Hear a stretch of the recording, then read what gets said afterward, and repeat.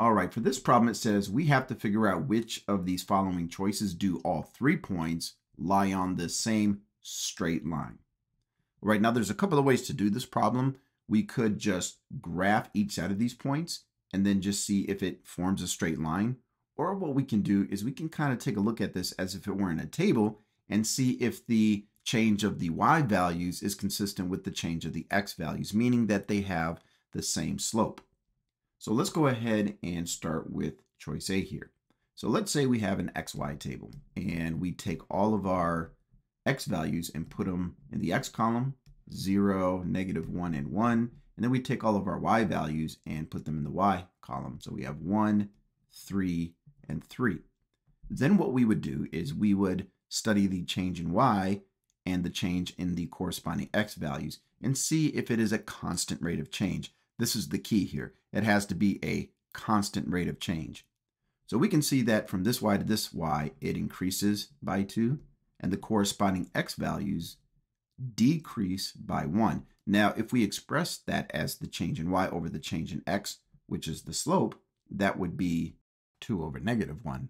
Now let's go ahead and see if from the next point to the next point has the same slope or something different.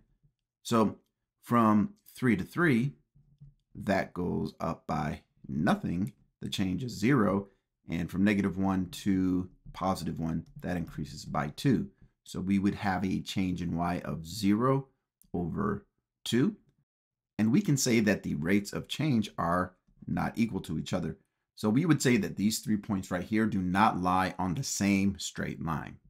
All right, let's go ahead and check out choice B.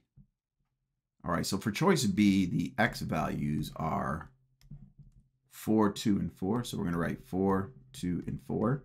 And for the y values, we have 2, 1, and -2. All right, so let's start with the change in y's. So from 2 to 1, that decreases by 1. The corresponding x values decrease by 2. And then for the next pair of points, we go from +1 to -2, which is a decrease of 3. And from 2 to 4, that is an increase of 2. Now we have to express this as a slope.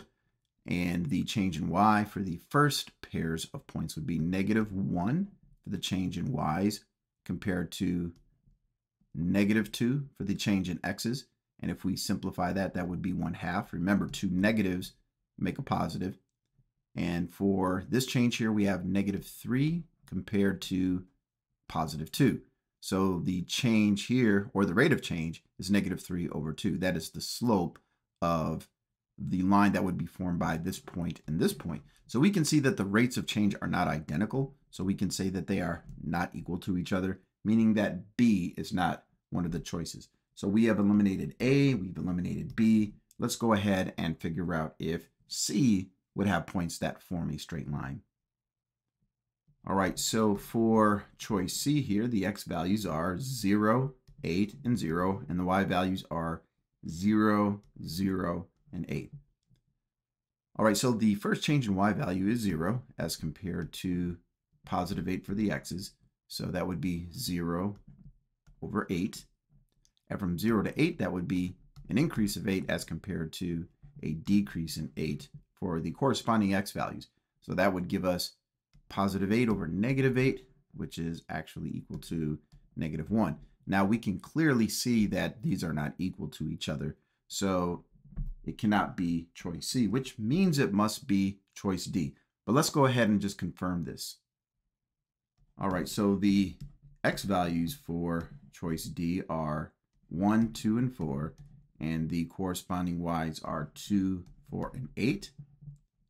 With the first pair of points, we go from 2 to 4, which is an increase of 2, and the corresponding x's increase by 1. So that would be a rate of change of 2 to 1. And for the next pair of points, we go from 4 to 8, which is an increase of 4.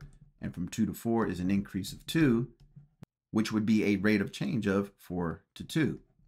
Now, these rates of change are in fact equal, because if you took 4 over 2 and simplified it, it would be 2 over 1, because both of these numbers are divisible by a common factor of 2.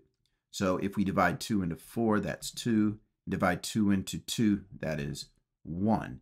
So we would say that choice D is the correct selection. if we were to graph these 3 points on the coordinate plane, they would lie on a perfectly straight line. Hey, I just want to say thanks for checking out this math tutorial.